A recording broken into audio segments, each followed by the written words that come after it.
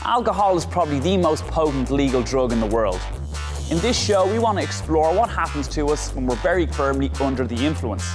Your inhibitions are completely gone. You'll just go for it. I'm only focusing on you right now because it's the only thing I can focus on. This is drunk.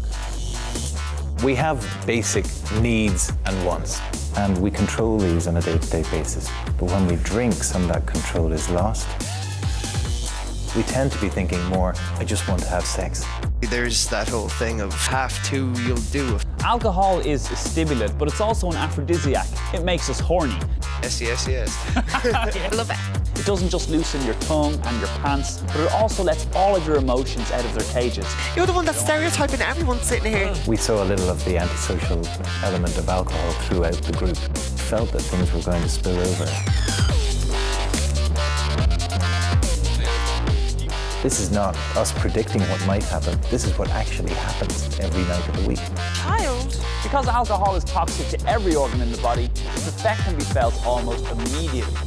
As they got more intoxicated, they were only concerned about what the other people in the group thought of them.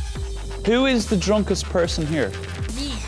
I think it's really shocking how well people performed, having drank 14, 15 standard units of alcohol. We're really concerned about how tolerant to alcohol the average Irish young person is.